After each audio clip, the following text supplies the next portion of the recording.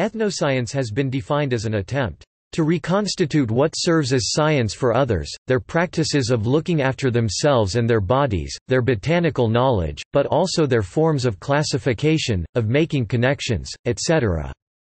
Auger, 1999–118. Origins.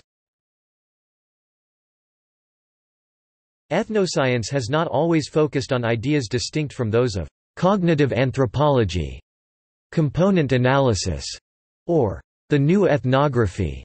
It is a specialization of indigenous knowledge systems, such as ethnobotany, ethnozoology, ethnomedicine, etc. Atran, 1991–595. According to Scott Atran, ethnoscience looks at culture with a scientific perspective 1991–650, although most anthropologists abhor this definition. Ethnoscience helps to understand how people develop with different forms of knowledge and beliefs, and focuses on the ecological and historical contributions people have been given. Atran, 1991–650. Tim Ingold describes ethnoscience as a cross-discipline 2000–160. He writes that ethnoscience is based on increased collaboration between social sciences and the humanities, e.g., anthropology, sociology, psychology, and philosophy, with natural sciences such as biology, ecology, or medicine. Ingold, 2000–406–7. At the same time, ethnoscience is increasingly transdisciplinary in its nature. Ingold, 2000–407. Of course, naturally over time, the ways in which data has been collected and studied has changed and the field has evolved, becoming more detailed and specific. Uri, 1972–45. The ideas, mechanics, and methods of ethnoscience evolved from something else, a combination of several things. This pretext amalgamation of theories, processes, and isms led to the evolution of today's ethnoscience. Early approaches. Early on, Franz Boas established cultural relativism as an approach to understanding indigenous scientific practices. Adin, 2005–980. Cultural relativism identifies people's differences and shows how they are a result of the social, historical, and geographical conditions. Adin, 2005–980. Boas is known for his work in northern Vancouver, British Columbia, Canada, working with the Kwakwaka'wakw Indians, which is where he established the importance of culture. Adin, 2005–980. Levi-Strauss structuralism was a strong contributor to the ideas of ethnoscience. Adin, 2005–980. It, itself, was the leading idea of providing structure to the research and a guide to organizing and relating different cultures. Ethnoscience refers to a reduction of chaos achieved by a particular culture, rather than to the highest possible and conscious degree to which such chaos may be reduced. Basically, the ethnoscience of a society creates its culture. Sturtevant, 1964–100. Much of the influence of anthropology, e.g., geographical determinism, was through the contributions of Jean Bodin Harris, 1968–42. In his text, he tried to explain why Northern people were faithful, loyal to the government, cruel, and sexually uninterested, compared to why Southern people were malicious, craft, wise, expert in science but ill-adapted to political activity. Harris, 1968–52. The Greek historian, Polybius, asserted, "We mortals have an irresistible tendency to yield to climatic influences, and to this cause, and no other, may be traced the great distinctions that prevail among us in character, physical formation, complexion, as well as in most of our habits." Quoted in Harris, 1968–41. Another aspect of anthropology prior to ethnoscience is enculturation. Newton and Newton described enculturation as a process whereby the novice, or outsider, learns what is important to the insider. 1998.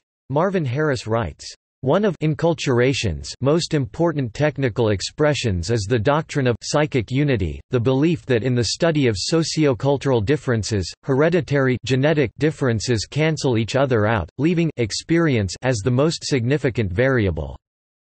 Harris, 1968–15. This is one of the many starts of people opening up to the idea that just because people are different, doesn't mean they are wrong in their thinking. Harris describes how religious beliefs hinder and affect the progress of anthropology and ethnography.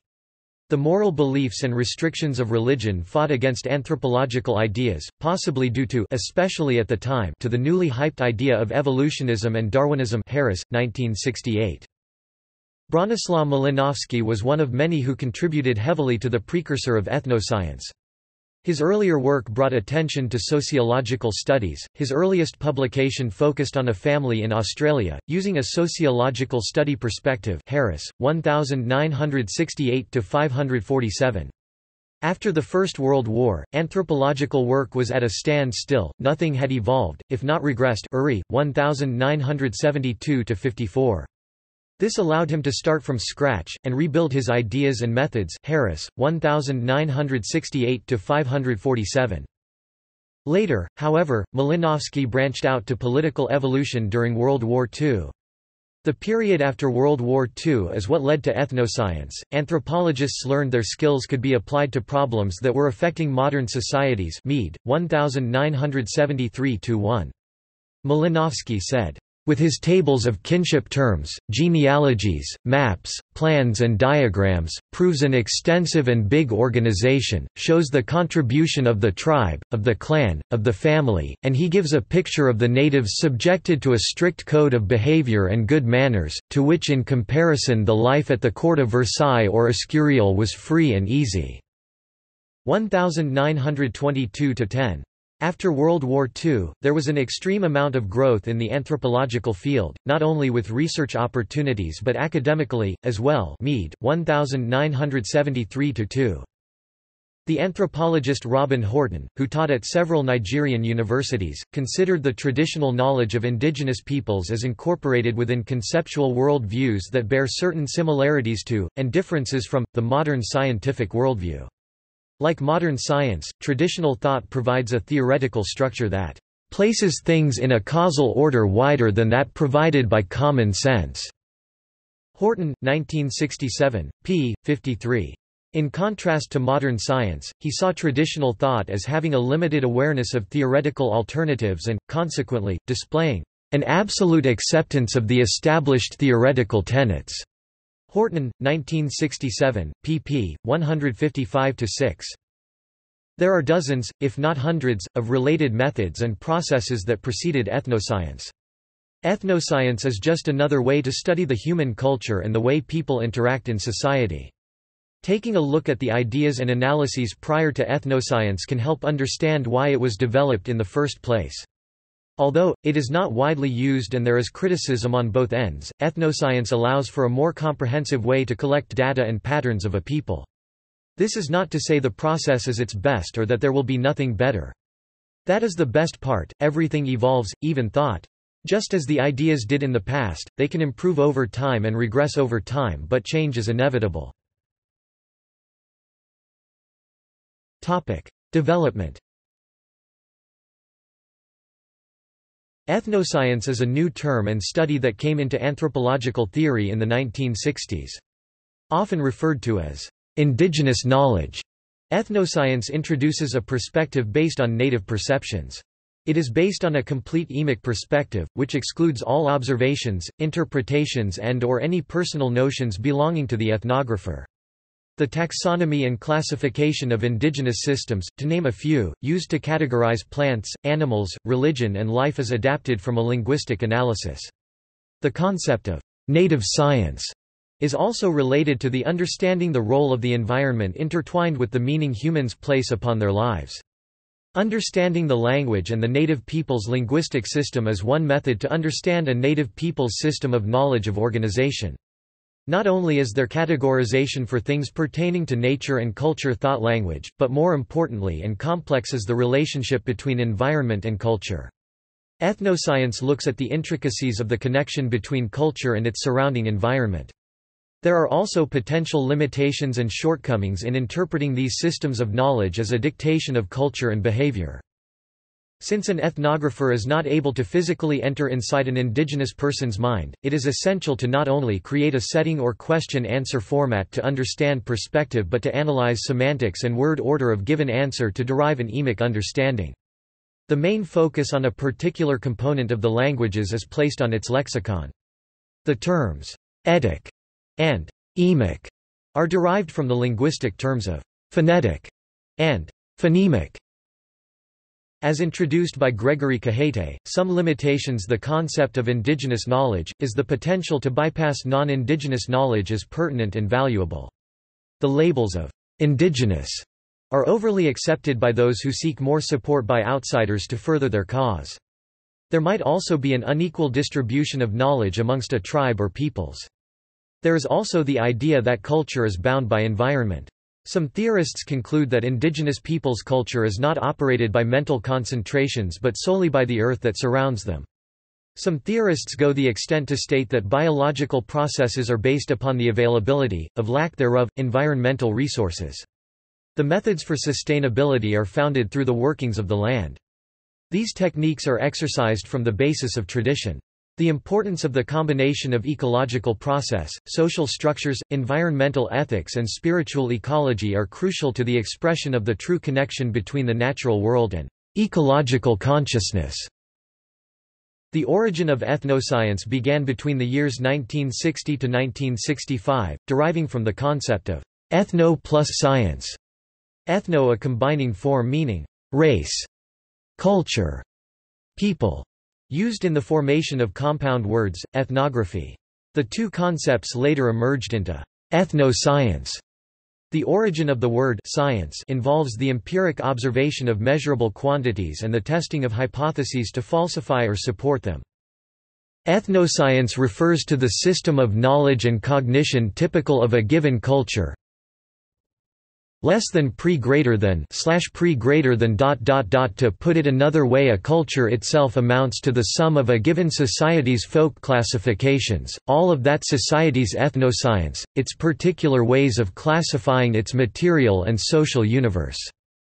Sturtevant 1964-99-100. The aim of ethnoscience is to gain a more complete description of cultural knowledge. Ethnoscience has been successfully used on several studies of given cultures relating to their linguistics, folk taxonomy, and how they classify their foods, animals and plants. Ethnolinguistics. Ethnoscience is the examination of the perceptions, knowledge, and classifications of the world as reflected in their use of language, which can help anthropologists understand a given culture. By using an ethnographic approach to studying a culture and learning their lexicon and syntax, they are able to gain more knowledge in understanding how a particular culture classifies its material and social universe. In addition, this approach, adopted, provides simultaneously a point at which the discipline of linguistics, or at least some of its general attitudes, may sensibly be used in anthropology and as a means of gaining insight not only into the nature of man but also into the nature of culture. Vidbeck and Pia, 1966. Researchers can use linguistics to study what a given culture considers important in a given situation or unforeseen event, and can rank those potential situations in terms of their likelihood to recur. In addition, understanding the contingencies is helpful in the task of comprehending folk taxonomies on the one hand, and, on the other, an understanding of the taxonomy is required for a full-scale appreciation of criteria considered relevant in a given culture. Vidbeck and Pia, 1966. Taxonomy and classification. Ethnoscience can be used to analyze the kinship terminology of a given culture, using their language and according to how they view members of their society. Taxonomies are models of analysis whose purpose is the description of particular types of hierarchical relationships between members of a given set of elements. Perchanik and Werner, 1969. For example, in our society we classify family groups by giving members the title of father, mother, sister, daughter, brother, son, grandfather, grandmother, etc. System of classification, among cultures. Ethnoscience deals with how a given culture classifies certain principles in addition to how it is expressed through their language. By understanding a given culture through how they view the world, anthropologists attempt to eliminate any bias through translation as well as categorize their principles in their own ways. The new methods, which focus on the discovery and description of folk systems, have come to be known as ethnoscience. Ethnoscience analysis has thus far concentrated on systems of classification within such cultural and linguistic domains as colors, plants, and medicines. Perchanik and Werner, 1969. An ethnoscientific approach can be used to better understand a given culture and their knowledge of their culture. Using an ethnographic approach can help anthropologists understand how that given culture views and categorizes their own foods, animal kingdom, medicines, as well as plants. Contemporary research. Ethnoscience can be effectively summed up as a classification system for a particular culture in the same way that a botanist would use a taxonomic system for the classification of plant species. Everything from class levels, food consumption, clothing, and material culture objects would be subjected to a taxonomic classification system. In essence, ethnoscience is a way of classifying cultural systems in a structured order to better understand the culture. The roots of ethnoscience can be traced back to influential anthropologists such as Franz Boas, Bronislaw Malinowski, and Benjamin Whorf, who attempted to understand other cultures from an insider's perspective. Ward Goodenough is accredited for bringing ethnoscience to the stage when he defined cultural systems of knowledge by stating, "A society's culture consists of whatever it is one has to know or believe in order to operate in a manner acceptable to its members. Culture is not a material phenomenon, it does not consist of things, behavior, or emotions. It is rather an organization of these things. It is the form of things that people have in mind, their models for perceiving, relating, and otherwise interpreting them." Goodenough 1957–167. In order to properly put ethnoscience in context, we must first understand the definition of ethnoscience. It is defined as an attempt at cultural description from a totally emic perspective, a perspective in ethnography that uses the concepts and categories that are relevant and meaningful to the culture that is insider analysis standpoint, this eliminating all of the ethnographer's own categories. Maury and Luthans 27. Ethnoscience is also a way of learning and understanding how an individual or group perceive their environment and how they fit in with their environment as reflected in their own words and actions. Ethnoscience has many techniques when applied to an emic perspective. Ethnosemantics, ethnographic semantics, ethnographic ethnoscience, formal analysis, and componential analysis are the terms that apply to the practice of ethnoscience. Ethnosemantics looks at the meaning of words in order to place them in context of the culture being studied. It allows for taxonomy of a certain part of the culture being looked at so that there is a clear breakdown, which in turn leads to a deeper understanding of the subject at hand. Ethnographic semantics are very similar to cognitive anthropology in that its primary focus is the intellectual and rational perspectives of the culture being studied. Ethnographic semantics specifically looks at how language is used throughout the culture. Lastly, ethnographic ethnoscience is related to ethnosemantics such that, it uses a taxonomic system to understand how cultural knowledge is accessible through language. Ethnographic ethnoscience uses similar classification systems for cultural domains like ethnobotany and ethnoanatomy. Again, ethnoscience is a way of understanding how a culture sees itself through its own language. Understanding the cultural language allows the ethnographer to have a deeper and more intimate understanding of the culture. See also: Ethnoastronomy, Ethnobiology, Ethnobotany, Ethnochemistry, Ethnoecology, Ethnomathematics, Ethnomedicine, Ethnopharmacy, Ethnozoology, Traditional knowledge, Traditional medicine. References. Atran, Scott 1991. Social Science Information, sur les sciences sociales. Ethnoscience Today. 34, 595–662. doi 10.1177/05390189103000400001. Auger, Mark, 1999. The War of Dreams, Exercises in Ethno-Fiction, London, Pluto Press, 1999. Cajete, Gregory, 2000. Native Science, Natural Laws of Interdependence. Santa Fe, N.M., Clear Light Publishers. Harris, Marvin, 1968. The Rise of Anthropological Theory, A History of Theories of Culture. New York, Thomas Y. Crowell Company. Horton, Robin, 1967. African Traditional Thought and Western Science. Africa, 37-50-71, 155-187, doi, 10.2307, 1157195. Ingold, Tim, 2000. The Perception of the Environment, Essays on Livelihood, Dwelling and Skill. London, UK, Routledge. Malinowski, B.C., 1922. Argonauts of the Western Pacific. London, UK, Routledge. Mead, Margaret, 1973. Changing Styles of Anthropological Work. Annual Review of Anthropology, 2-1-16. doi 10.1146 anorav.an.02.100173.0000245. Meehan, Peter M. 1980. Science, Ethnoscience, and Agricultural Knowledge Utilization. In, Warren D. M., Brokenshire D., Werner O. eds. Indigenous Knowledge Systems and Development.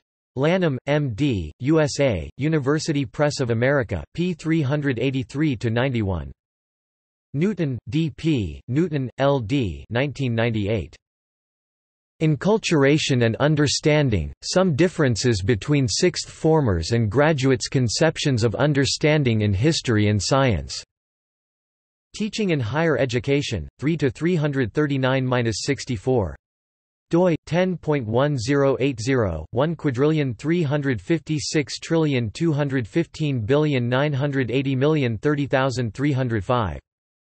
Perchanik, Norma, Werner, Oswald 1969. Navajo Systems of Classifications, Some Implications for Ethnoscience. Ethnology. 8 229-242. doi 10.2307 3,772,753. Sturtevant, William C. 1964. Studies in Ethnoscience. American Anthropologist. 66 99-131.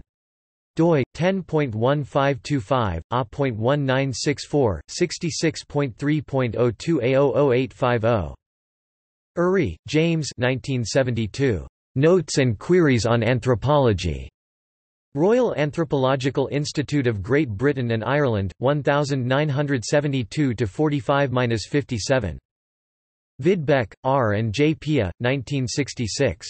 Plans for Coping, An Approach to Ethnoscience. Syracuse University. Anthropological Linguistics, Volume 8, No. 8.